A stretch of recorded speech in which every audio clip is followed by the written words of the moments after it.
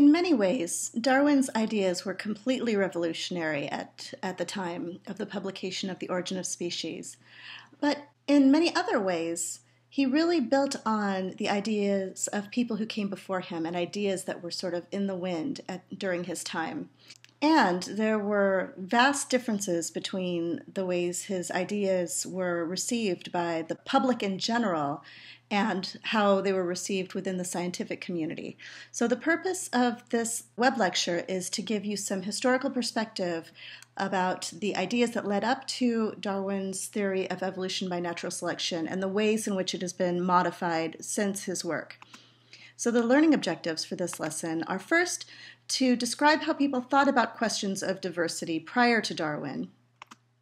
Secondly, to think about this idea of special creation differs from the ideas that Darwin discussed, and how questioning the assumptions underlying this idea of special creation paved the way for evolutionary thinking. Third, to distinguish the ways in which Darwin's theory of evolution by natural selection was and was not revolutionary among scientists as compared to the general public, and to talk a little bit about the major gap in Darwin's theory, why it was such a stumbling block to its acceptance during Darwin's time, and then understand how the modern field of genetics closed that gap and really completed Darwin's theory of evolution.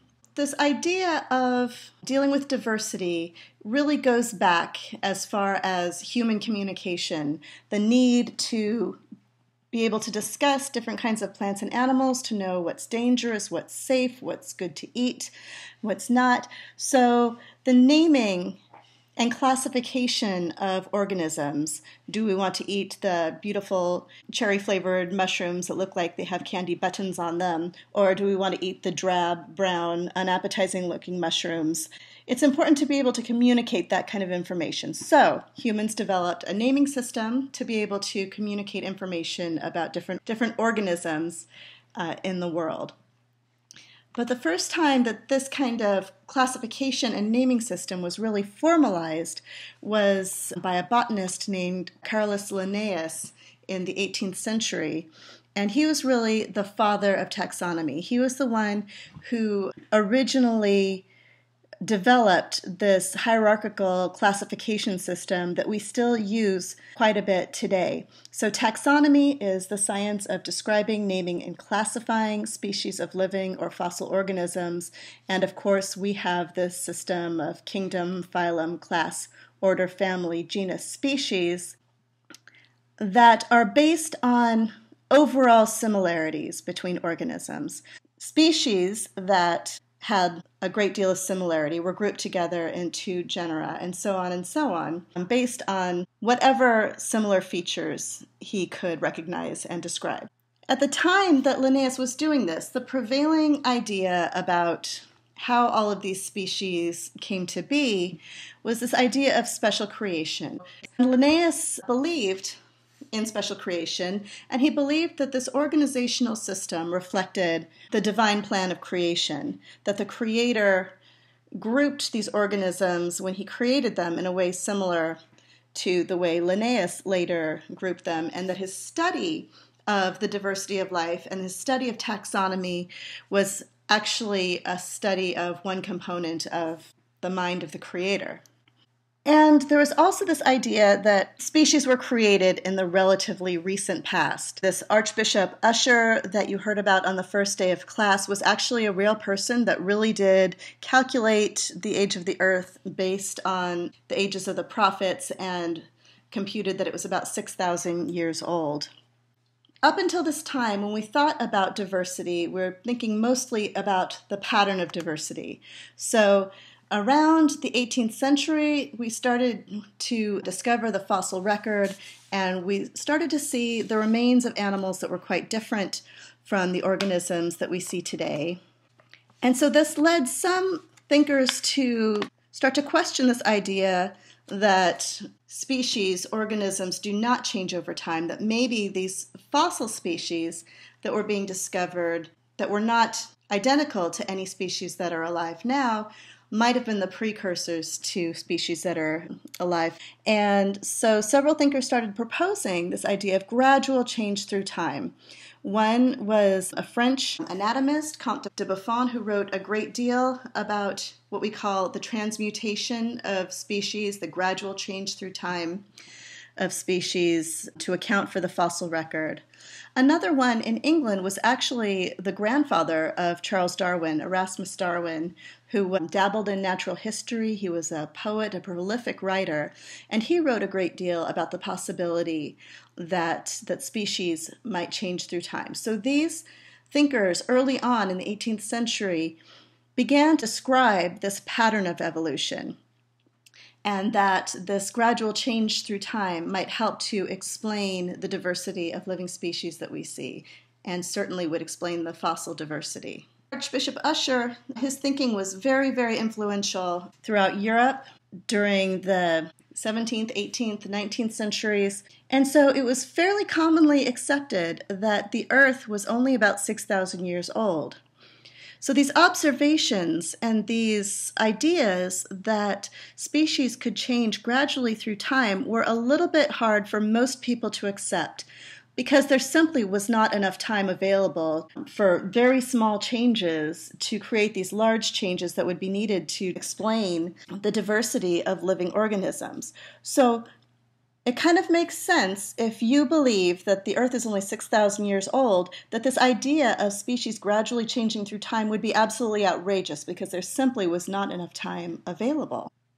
These ideas began to be uprooted around the early 19th century when farmers and surveyors and others who made a habit of digging around in the ground started discovering layers in the earth, layers that appeared to represent sort of an orderly deposit of different layers, different strata of the earth in a very regular way, such that the oldest layers you found deeper in the earth and the newer layers were found closer to the surface.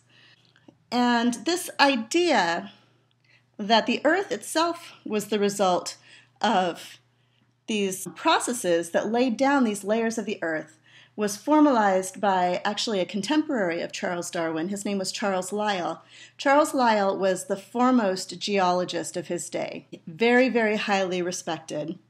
So he was a friend and colleague to Darwin, and he calculated, based on the strata that he found and the processes that created those strata, the sedimentation of different layers, based on the geological structures found in England that he was studying, he calculated that the Earth must be older than 300 million years, an unimaginable amount of time for a society that did not think that the world was any older than 6,000 years.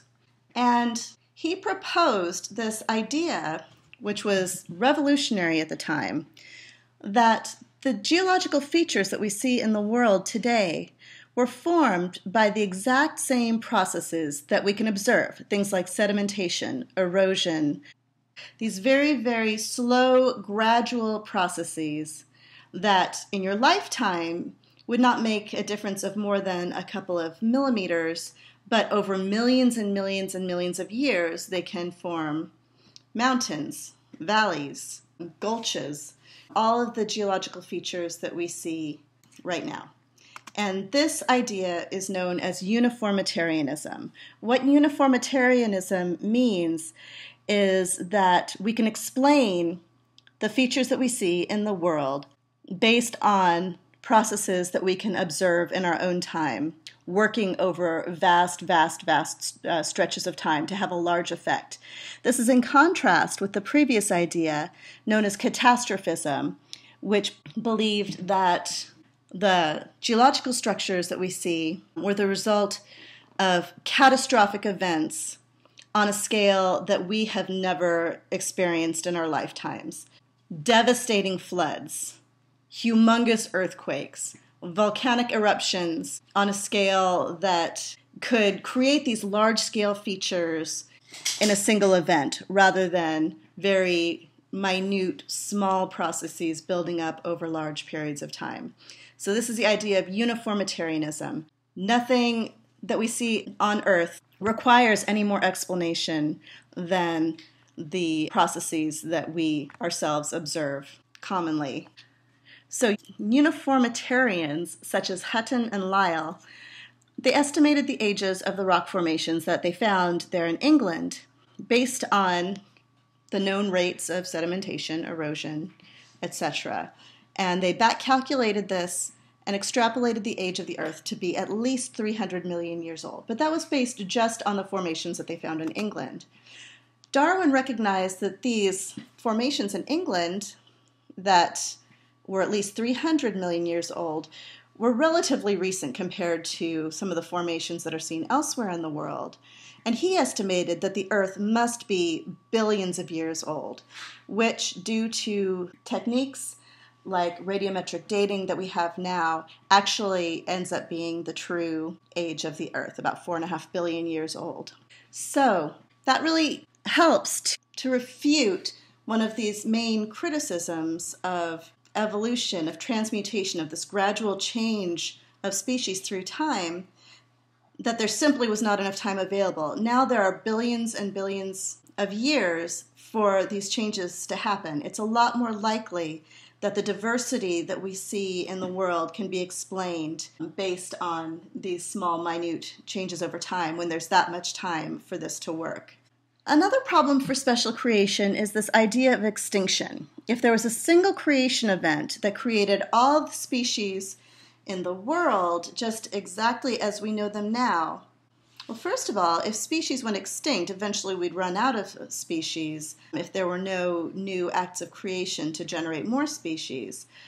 But it also created doubt in people's minds about the creator's plans. Why would a creator create species only for them just to go extinct? So one of the greatest, earliest documenters of these extinct species was a Frenchman known as Georges Cuvier, also known as the Pope of Bones. He was one of the first paleontologists, one of the earliest functional morphologists. So Cuvier was one of the earliest scientists to study this relationship between form and function, the idea that you can infer something about what an organism did with its various body parts based on how those body parts were shaped and formed. And Cuvier documented many, many extinctions. So he analyzed remains of things like mastodons, Irish elk, things that resembled species alive today, but were clearly not represented by any living species. So he documented many of these extinctions, but he still did not think that species evolved. He did not believe in this transmutation of species. So he believed that extinctions were the result of periodic catastrophes, followed by subsequent acts of creation. So the reason we don't find modern species in the fossil record oftentimes is perhaps they were the result of another creation, and then we don't have this problem of running out of species as things went extinct. So he was definitely in this catastrophism camp. He did not believe in gradual change through time. In fact, because he believed so strongly in this very, very close connection between form and function, he really believed that every organism was so ideally suited to whatever functions it performed that any slight change in any aspect of the morphology of that animal would result in a complete destruction of the function of that part. So he actually believed that gradual change through time wasn't possible just because the animal could not possibly perform as well with any altered version of the structure that it has. So up to this point, all of these thinkers that we thought about were basically contemplating the pattern. What are the patterns that we see in evolution? What are the patterns in the fossil record? What are the patterns in living diversity that we see? The earliest biologist that we know of that was actually really trying to think about the process by which organisms might change over time is a man known as Jean-Baptiste Pierre-Antoine de Monet Chevalier de Lamarck, better known to most of us as just Jean-Baptiste Lamarck. And so Lamarck believed in transmutation, and he had developed a model for how these changes might happen. So Lamarck made the observation that organisms can sometimes be shaped by their environment. A blacksmith who is constantly exercising his arm by wielding a heavy hammer ends up with large muscles in his arm, things of that nature. And so if this is true, then animals can make changes during their own lifetime in their anatomy, in their physiology, in any feature of their biology through the use or disuse of that structure. Lamarck further argued that these changes that were acquired during the organism's lifetime could be inherited by their offspring. And this idea is known as the inheritance of acquired characters. The most common example of this is this image of earlier giraffes on the left here. They've got short necks and they're stretching and reaching to try to get these higher leaves off the trees. And through that effort of stretching their necks during their lifetime, their necks became just a little bit longer through that exertion. And those slightly longer necks would have been passed on to their offspring, who would have also been stretching and reaching and trying to get those higher leaves. Their necks would get a little bit longer. The next generation's necks would get a little bit longer until eventually you get these giraffes with very long necks over long periods of time. And in that way, organisms are sort of molded to their environment. We now know that in most cases, characteristics that are acquired during an organism's lifetime are not passed on to their offspring. With our current knowledge of genetics, we know that only heritable traits, only traits that are encoded in genes, are passed down. To recap the historical figures we've seen so far, so we saw Linnaeus, the father of taxonomy, Georges Cuvier. Both of these thinkers made essential contributions that led to this idea of evolution. Linnaeus, by grouping organisms together based on similarity, really foreshadowed this idea of descent with modification that we'll be talking about a great deal as we talk about evolution by natural selection. And then, of course, Cuvier, by documenting these extinctions and studying the similarities between these fossil species and living species, this really helped to give rise to this idea of continuity through time of species evolving into other species. But neither of these two individuals believed that species were transmutable. Then in the 18th century, early 19th century, we see Comte de Buffon and Erasmus Darwin both writing a great deal about this idea that species could change through time and that might be a way of explaining species diversity. Both of these were really describing and discussing the pattern of evolution, the fact that organisms can change through time, that previous species can give rise to later species. But neither of these really proposed any sort of mechanism to explain this pattern. Finally, we see Lamarck and Lyell. Lamarck explicitly proposing a mechanism that could explain the change in organisms over time, to explain this evolutionary pattern. Lyell less directly, but by proposing this idea of uniformitarianism, that the processes that went on historically were no different from the processes we see today, working over very large periods of time, was a hugely influential idea to Darwin. It really got Darwin thinking about the changes that we could see in artificial selection, breeding animals, farming plants to create versions of the species that suit our needs better. He was able to use this idea that Lyell had to extrapolate those kinds of changes over vast periods of time to imagine really large changes in species given enough time. So now let's think about the reception that this idea of natural selection received in Darwin's time. So let's first think about the reaction of the public at large.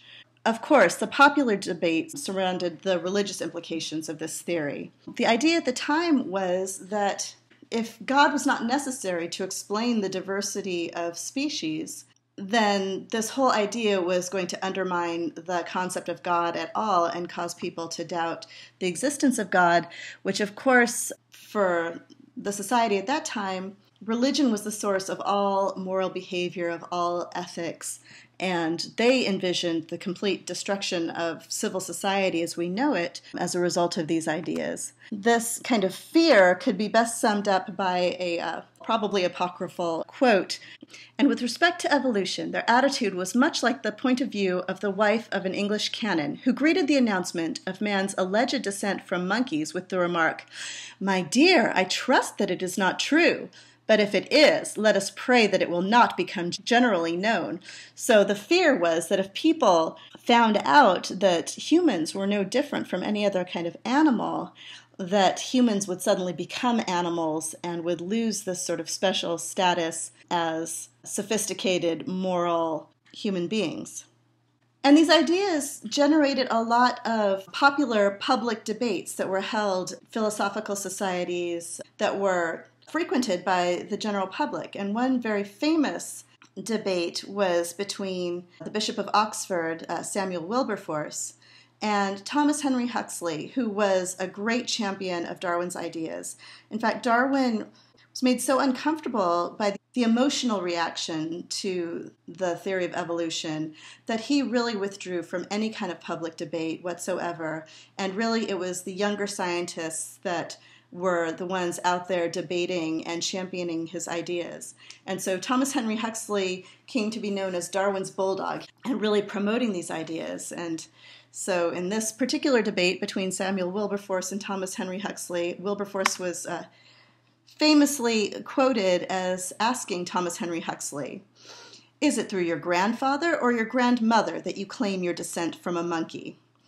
And being the irrepressible wit that Thomas Henry Huxley was, he came back with this zinger. "I would not be ashamed to have a monkey for my ancestor, but I would be ashamed to be connected with a man who used his great gifts to obscure the truth." Obviously not a quipster, but he was the great champion of Darwin's ideas and helped to promote them amongst the public in general without a great deal of success at the time. But if we think about scientific circles, Lyell was an extremely well-respected geologist. This idea of the age of the Earth among scientists being much, much, much longer than 6,000 years was very well accepted by the time Darwin published. And so most scientists didn't have this idea that there wasn't enough time for gradual evolution to have happened. They knew that the world was at least 300 million years old. So this idea of change over time was widely accepted. It was the most plausible explanation for what they were seeing in this rapidly growing fossil record. As more and more fossils were being found, it was a plausible explanation for patterns of diversity. But what wasn't widely accepted at the time among the scientific community was this mechanism of natural selection. This is what was controversial among scientists in Darwin's time. And the reason for this was that at the time, the mode of inheritance was unknown. Nobody knew why offspring had this tendency to resemble their parents. And the most common understanding of how this happened was some form of blending inheritance, that the traits in an offspring were sort of an average of the traits of the parents. And this makes sense in terms of a lot of traits that we know now are the result of a combination of many different genes plus the effect of the environment, things such as height, which the offspring often do sort of seem like some kind of average of the traits of the parents. So why was this such a big problem for the acceptance of natural selection as the mechanism for evolution? Why was this a problem? Let's do a thought experiment to explain this. Imagine a brand new trait in a population that was beneficial. Brand new mutation, we now would call it a mutation. Just say it's a novel trait that came up, we don't know how at the time. But there's only one individual in the whole population that has it. Okay, it's brand new. The individual with that trait if it was beneficial in terms of natural selection, that would mean that that individual would have more offspring than the average. But according to this idea of blending inheritance, each offspring would only have half the value of that trait due to this averaging, this blending with the other parent. Then in the next generation, each grandchild would have 1/4 of that trait. And eventually, going down through the generations, it would be diluted in strength. The benefit would decrease and decrease and decrease until the trait was gone. It would just effectively be diluted out of the population because of the mixing with the original version of the trait that was less beneficial, that was possessed by the rest of the population. So think of it as a single drop of paint dropped into a bucket and then stirred up. That original drop would be gone. You would not even be able to detect it once it was mixed into the bucket. So this was the problem. Early in the 20th century, it was discovered that an Augustinian friar working in what is now part of the Czech Republic was solving this problem at that very time, completely unbeknownst to Darwin or any of the people who were debating this issue. And Gregor Mendel, as you know from your genetics class, made major contributions to the understanding of inheritance.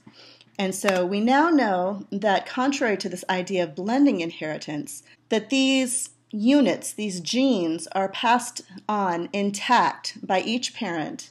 Each gamete, according to the law of segregation, receives one of 2 alleles for each gene, and each parent contributes one randomly selected one to the offspring. So what that means is that trait could disappear in the first generation, but could come back again full strength in the next generation. It is not lost or diluted or diminished in any way. It is passed on intact with its full effect in subsequent generations.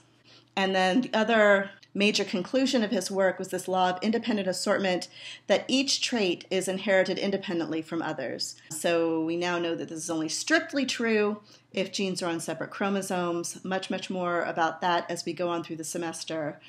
But so now we have this more complete picture of the inheritance, and we see that this big gap in Darwin's theory of evolution by natural selection, which he fully recognized. This was an agonizing flaw in his own mind that haunted him to his dying day, that he just could not explain in terms of his theory of natural selection. After his death, we rediscovered this work in the early 20th century.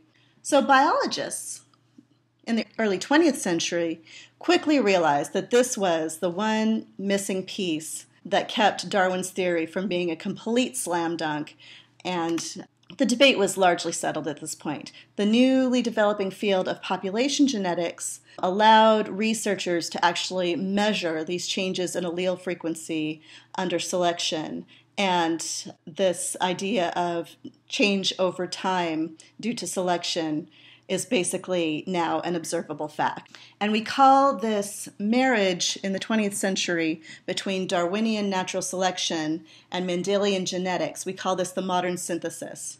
This is what really completed Darwin's theory. And the major conclusions of the modern synthesis are, number 1, that gradual evolution results from small genetic changes that are acted upon by natural selection. The origin of species and higher taxa, or macroevolution, can be explained in terms of natural selection acting on individuals, or microevolution. So microevolution working over large periods of time to change allele frequencies are ultimately responsible for the origin of higher taxa, or this pattern of diversity that we see in the world today.